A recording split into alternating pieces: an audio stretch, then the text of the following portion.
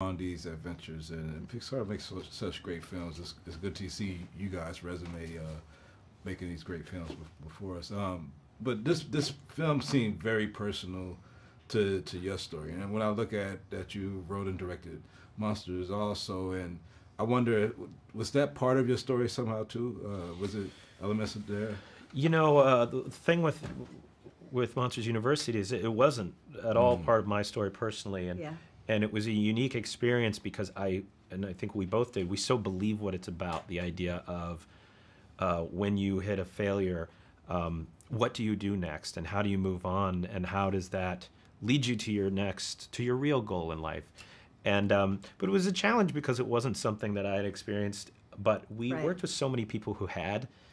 It was something I believed, and and I think part of the reason why we then went on to make this film was to say, okay, that's great to make something that you truly believe. Now let's try something that we believe and have fully experienced. Right. Yeah. I wonder, like, because I know the process for animated films takes so much longer than doing a live action movie, but when you have elements that are in this place real personal, but maybe trying to tell you another message and the message changes over time, do you go back and does there end up being like a lot of revisions in the film process to the animated film that you started making, maybe more than a live action, maybe?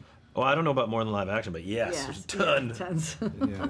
And I think especially because we're starting with, we start with literally nothing, right? So we don't start with, we start with an idea, a kernel of an idea, and then we kind of expand it and grow it and then write it and board it, and it's this whole process. And so I think, you know, many live action films take even longer to kind of get made and everything. But for us, the iterative process of kind of trying something, looking at it, watching it, seeing if it works, and really examining it, and then if it doesn't work well, change it.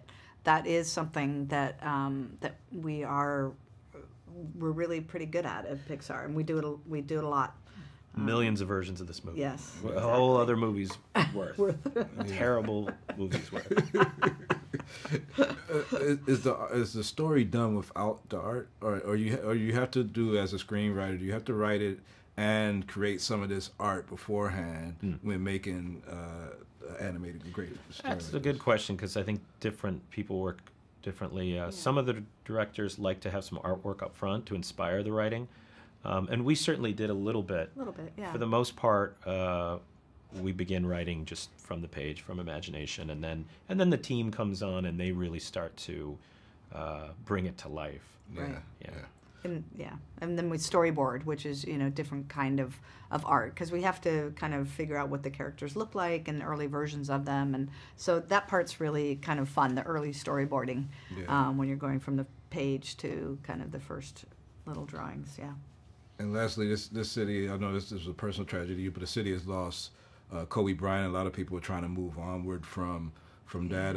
How could I know they had a short amount of time in this film to be, I don't want to spoil it, but that moment they had to be inspired. How could some of us, any of us, not celebrities, like inspire little kids just for a moment? You know, if we just have a moment, just what can we do? Right. Oh, to inspire, I mean, you know, I think it doesn't always have to be a family member that is there for a kid. We have so many great teachers and friends. I think it's really important to give that support back and encourage kids to take risks and try things, and I think it's crucial that we do that. Yeah, and to just know that if you look around, there is a support system around us for the most part somewhere. Sometimes you have to look really hard to find it, and you have to work at it. But just having that support around you, and if one support system is gone, then you kind of get the opportunity to move onward and look elsewhere.